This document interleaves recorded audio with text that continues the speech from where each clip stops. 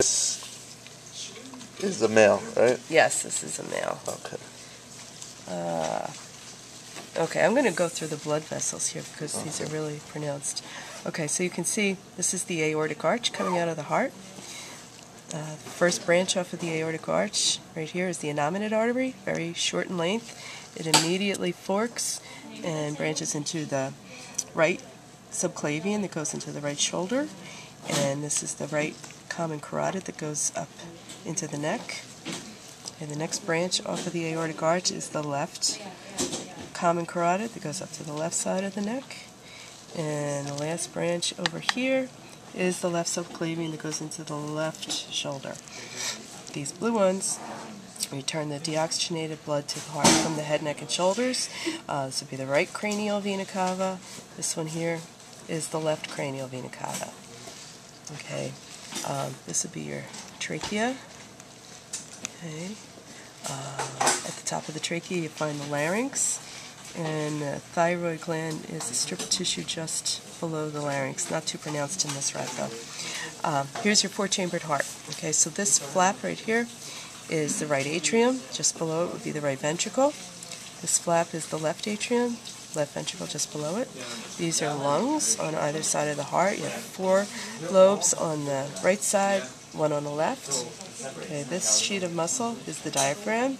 Separates the thoracic cavity from the abdominal cavity. Also is involved in inflating the lungs during breathing. Okay, this is your liver. Lift up the left side of the liver, you find the stomach. And the stomach leading into the small intestine right here. Okay, so where the stomach, okay, here, and the small intestine meet, you find the pancreas. Okay, so this It's like is the bluish color is the pancreas? Yeah, it's usually not bluish though. Okay, it's usually kind of brownish. Okay, so this is all your small intestine. You have to know the parts of the small intestine in order. Okay, this got a little bit broken. Beginning of the small intestine is the duodenum. It leads to the jejunum, and then the ileum is the last part. The ileum ends at the cecum, this big pouch that's equivalent to our appendix. Okay, from the cecum you find the beginning of the colon. Okay, so this is the ascending colon going up, transverse colon going across, descending colon going down. These masses inside the colon are feces.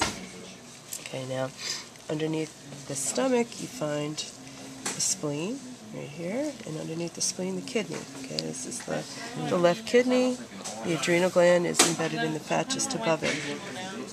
Okay, now this is a male. So we have the male reproductive organs. These are the testes that would be normally housed inside the scrotum. Okay, so we took them out. Testes make the sperm. They also make testosterone. Surrounding, kind of wrapped around the testes, are the epididymis. Epididymis stores the mature sperm. Then coming up from the head of the epididymis, you have this tube. This is the vas deferens. Okay, that leads up to the seminal vesicles. Okay, here's one on the right. This is the left. And then you have the prostate gland here and here. In the middle of the prostate gland is the urinary bladder. Okay, see the abdominal vessels here. Okay, this pink vessel that you see running down the dorsal body wall is the abdominal aorta. That's the major artery in the abdominal cavity. The blue one running parallel with it is the caudal vena cava. That's the major vein. The vessels going to the kidney are the renal vein and artery. Going up to the adrenal gland, you have the adrenal vein and artery.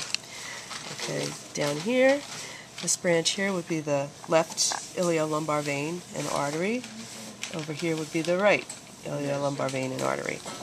At the bottom here, where they fork, you have the common iliac vein and arteries. Okay, the right and the left. This one going straight down is the caudal artery.